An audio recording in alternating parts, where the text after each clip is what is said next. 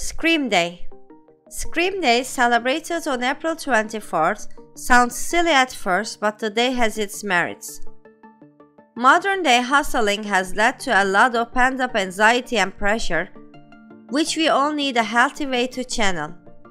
While meditation is a go-to way to relax, many psychologists are convinced that there is nothing like good old screaming to let it all out.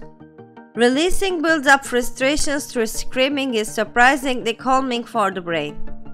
Scream Day raises awareness of the health benefits of screaming.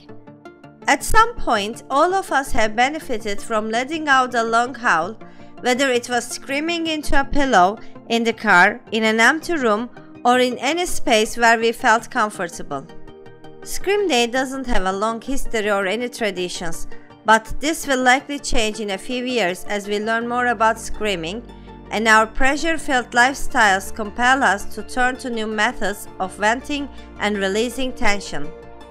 And although this holiday itself doesn't have a long history, screaming itself has been considered healing for centuries. Over 2,000 years ago, screaming was viewed as therapeutic and supplementary to Eastern medicine. Master of Chinese medicine Dr. Lu believes that screaming aids with liver stagnation. Primal screaming was designed by Arthur Yanau as a way to process emotions and let it all out with a long howl. There is evidence that screaming taps into deep emotions and brings them to the surface.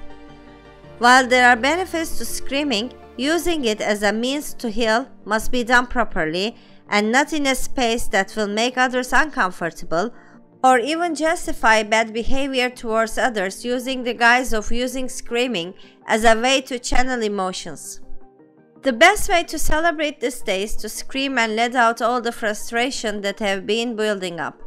Find a screaming method that works best for you.